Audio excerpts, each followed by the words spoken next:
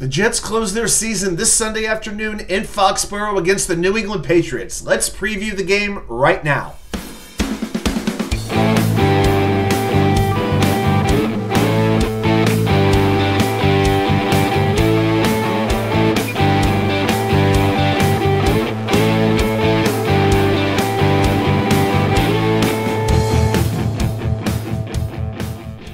And well, welcome back to New York Sports WickerMedia. I'm WatchUK99. Thank you, as always, for taking the time to watch these videos. So, we're going to preview this Jets-Patriots game. It is one of only 3 games being played on Week 18 that has 0 impact on the playoff outcomes, which is absolutely amazing. But the Jets have won 6 games this year. They're going to finish 3rd in the division. New England is currently 4-12. They are confirmed to finish last place in the AFC East. First time that has happened since 1992. You know, that was so long ago that the AFC East was still 5 teams back then. The Colts were still in the division, you know.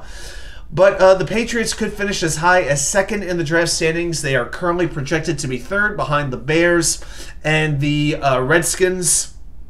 Yeah, the Bears pick, of course, coming from Carolina. But let's preview this game. We're going to start when the Jets have the football against the Patriots defense. So the Patriots D is 9th in DVOA. They've allowed 304.6 yards per game. That's 6th. Only 87 rushing yards per game allowed. That's second best only to the Bears. And they're allowing 21.8 points per game. That's only 17th in the league. Now, a couple of players. Christianbarmore, 8.5 sacks on the defensive line, 11 tackles for loss. One player who's getting a lot more playing time now is Keion White, the 2nd-round pick from Georgia Tech.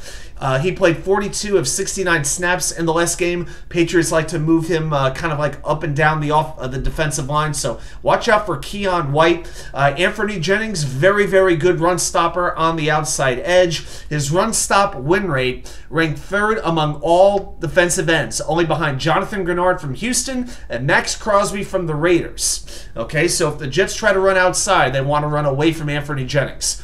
And linebacker, you've got Juwan Bentley and Jelani Tavai, both with 104 tackles. At safety, you have Kyledugger, 103 tackles, 7 passes defensed, and 2 interceptions. So Dugger is an excellent safety.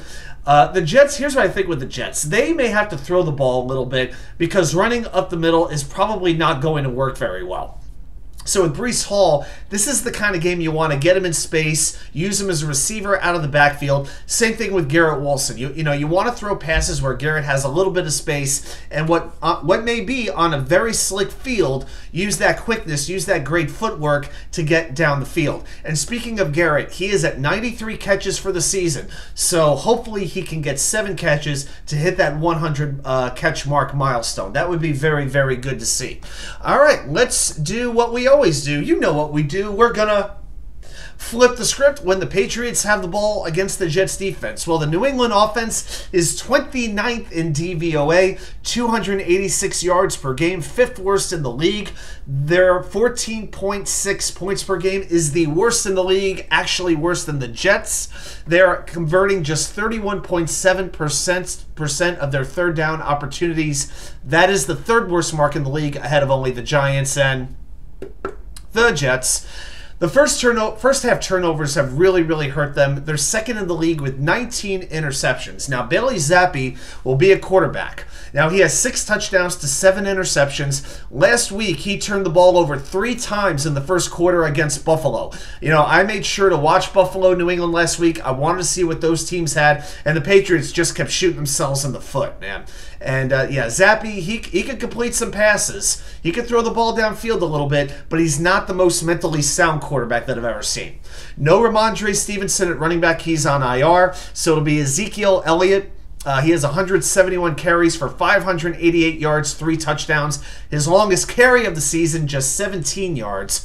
Now at receiver, you've got Demariodouglas, the leading receiver, the rookie from Liberty.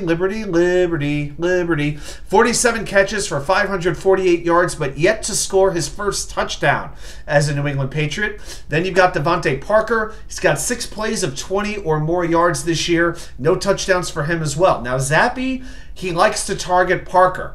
Okay, but Parker, who gets hurt a lot, had to leave the last game against Buffalo in the second quarter with a rib injury. We'll see if he could play. Hunter Henry's been missing some time with a knee issue at tight end. He's got a team-high 6 touchdowns. And don't forget Pharaoh Brown, who absolutely burned the Jets in the last game with that 58-yard touchdown. He's only got 12 targets all year, but he's got 12 catches.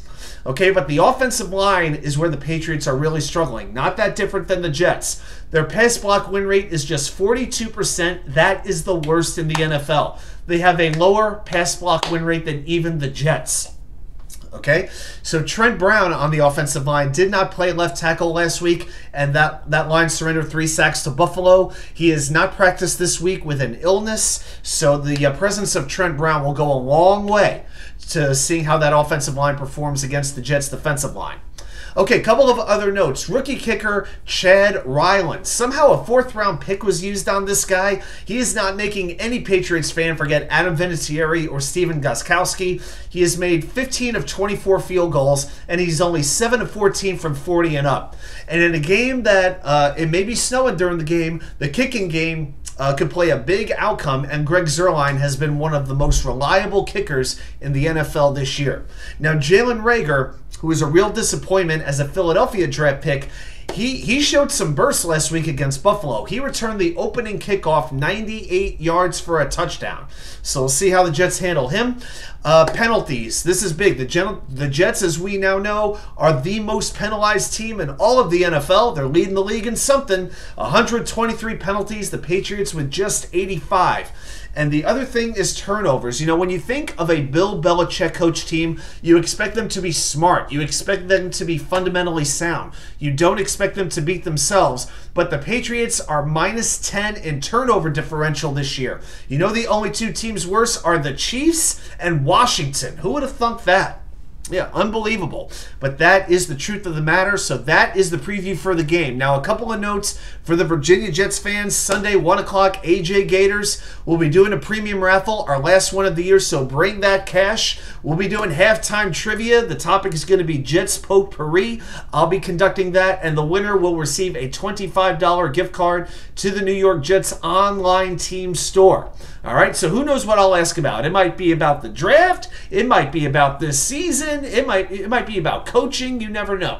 But it will be Jets related, and we will also have a raffle for the beautiful Jets logo plaque that Tommy Bricado has made the video about.